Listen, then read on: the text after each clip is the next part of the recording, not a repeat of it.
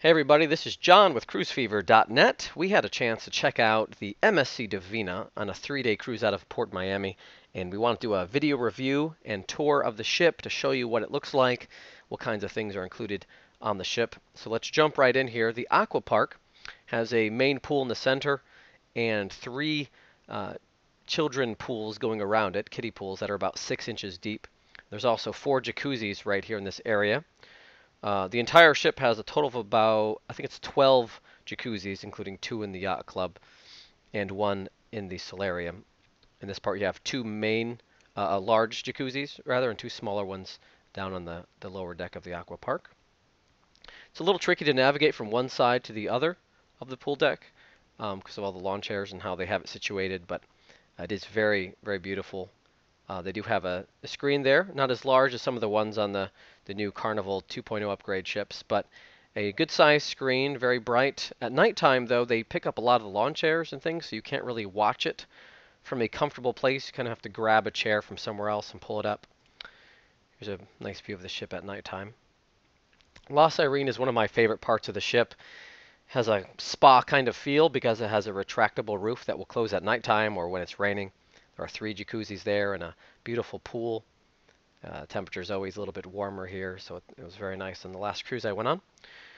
Right above the pool there, next deck up, there's a foosball table, a couple ping pong tables, but it's kind of tricky to go find a place to get the ping pong balls from.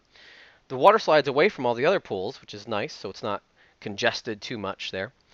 This is a very aft of the ship there, the garden pool.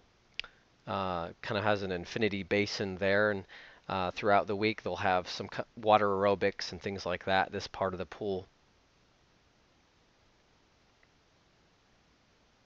Here's one of the jacuzzis that's aft of the ship as well, just one deck up from the garden pool. This is the sports arena on the MSC Divina. There's a tiny little basketball backboard you see up there, and a couple soccer goals on each side of it. The solarium does cost $5 for half a day, $10 for a full day. You could reserve one of those little seating arrangements there. It's very cozy, very comfortable. There's a jacuzzi in the distance there as well. Great place to relax, get away from it all. And there's the jacuzzi on the solarium, which is on deck 18. The very beautiful spa on the Divina. There's a place there in this lobby where you can get smoothies and all kinds of juices, as well as enjoy a relaxing massage. This is the relaxation area to get a beautiful view from outside the ship while just taking it easy, listening to some calming music. Many different types of massages, including dry and oil massages. There's a Turkish bath, and several different kinds of steam rooms and saunas there with different scents. There's a musk scent and different kinds. I think they're about 130 degrees Fahrenheit when I was in this one.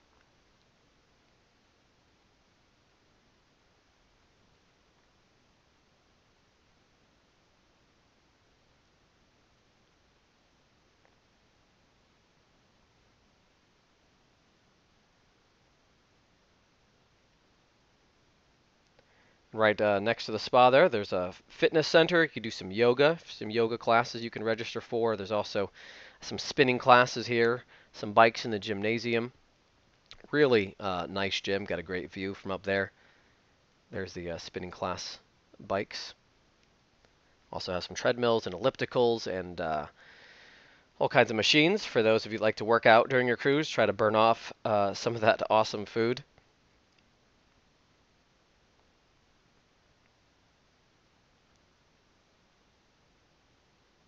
The Black Crab is one of 2 main dining rooms. That's a 2-floor dining room. The food was pretty decent. I enjoyed it. Some at my table were iffy on the food. The menu's in 5 different languages, so you have to find the English one, and even then a lot of Italian options that you may not recognize. So be sure to ask your waiter what's all included. There's also the Via Rosa, which is the other dining room. There are basically 3 specialty dining restaurants, including Italy Steakhouse, one of the a chain Italian restaurant. And there's also Ristorante Italia, which is more upscale, and there's the Galaxy Disco right here that we'll see. It's a la carte dining. It's on deck 15 or 16, deck 16, but it's got a great view from up there, so a great place to eat as an option during your cruise. There's also the sports bar where you can get some food, but it's not free. You have to pay extra for that. We'll get to that in a minute. It's got a beautiful buffet area.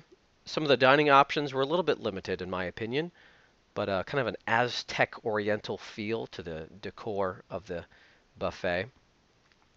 They did serve a lot of hot dogs and hamburgers throughout the week. I don't know if that's their way of trying to cater to American cruisers, as I recommended in a previous video on an MSC ship.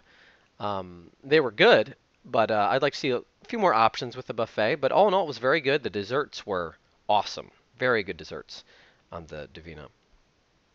And they have excellent pizza as well. They have that pretty much 24/7, all kinds of different pizzas. And it wasn't bad. It was a little bit thinner than I usually like. Some of you guys like that thinner pizza anyway. There's some of the hamburgers and hot dogs and french fries I was talking about earlier. And there's that pizza, all kinds of varieties from sausage and four cheese and everything. Here's a gelato station on the pool deck. Actually, all kinds of gelato from Italian gelato maker Venci. I got a cone, and it was $4.03 with gratuities, so keep that in mind. It's not free.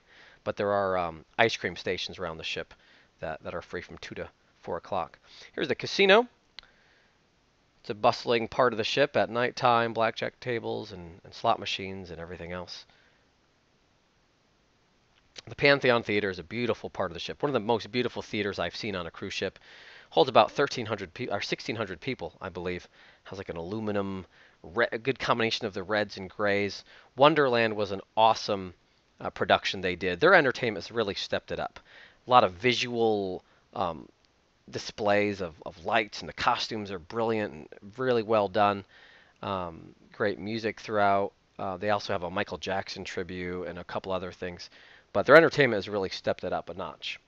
The La Cantina di Bianco is a place where you can taste wine or get a pizza.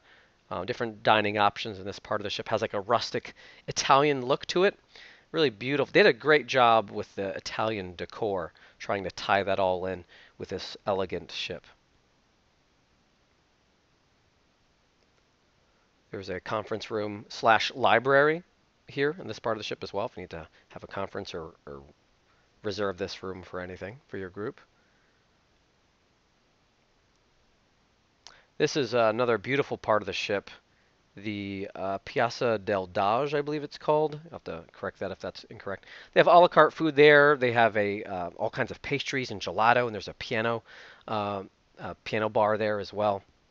This is the main atrium. The staircases are beautiful, studded with Swarovski crystals, actually in the steps. They have live music played every night. On this cruise, they started playing Christmas music halfway through the week because it was the middle of December. But a beautiful atrium. This is on decks 5, 6, and 7, showing the elevators there.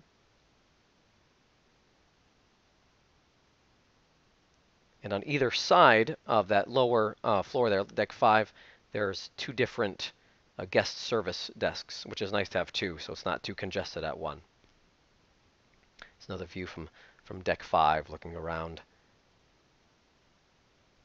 Not tacky decor at all, just really well done. Beautiful ship the MSC put together here. This is the Cyber Cafe, has 12 different workstations. Costs 60 cents every minute that you're using the internet, but it's actually really fast. I tested it and it was about 6 megabits per second, which for a cruise ship is just screaming. So the candy store that they have on the ship and all kinds of shopping options, as we're accustomed to on cruise ships, sunglasses and watches and all kinds of things. There's one of the lounges. This is, I believe, on deck number 6, right up off the atrium there.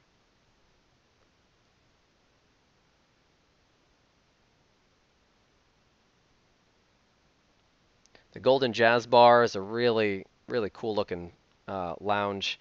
That orange theme going on. They have the dual piano guys playing at night, they're really good. If you have a chance to check them out, really entertaining, really awesome shows. They get everybody involved. And right off of that is the sports bar. The sports bar has like 6 or 7 different like stations with TVs all around them. TVs everywhere. Really awesome. Had a chance to watch some NFL games while I was there. There's also some dining options, like $7 for a plate with for a burger or mozzarella sticks. There's also a little bowling alley there, but it takes change, so I don't know why they don't have a card swiper there for that. But The Black and White Lounge is another one of their beautiful lounges towards the back of the ship, or aft of the ship, I should say.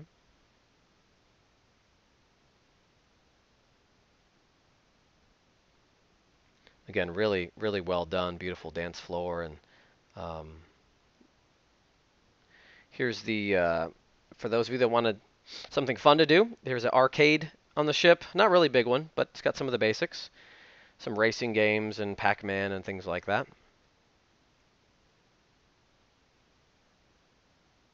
And right off of that, there's actually a Formula One race car that you can test out. There's some screens in front of you. The car actually moves around and everything as you're driving. It does cost extra. And this is the 4D cinema where you'll have wind blowing in your faces. You go on a roller coaster, all kinds of different things. You have to pay extra for that as well. But something fun to do on the ship. This is the graffiti lounge for the teens. This is actually a video of my room. This was an ocean view room. Very spacious, a lot bigger than I thought it would be. Really nice, a great bathroom. I have another video on this room that you can check out as well. This is our ship while it was in port at Nassau with a few other ships as well. It's a beautiful ship, 139,000 tons, about 3,500 passengers that it holds. Really well done. MSC has put together a fine ship. Some people complain about their food and the service. The food I thought was better than I had expected. Maybe not the level that it can be, but and the service, it's not the people. It's just how they're being trained, and they're getting used to catering to a more American audience. But MSC is getting better all the time, and their rates are incredibly good, especially compared to Carnival and Norwegian. They're really trying to compete with price. So if you have a chance to check out an MSC ship, check it out. Let us know what you think about the MSC Divina. Thanks a lot.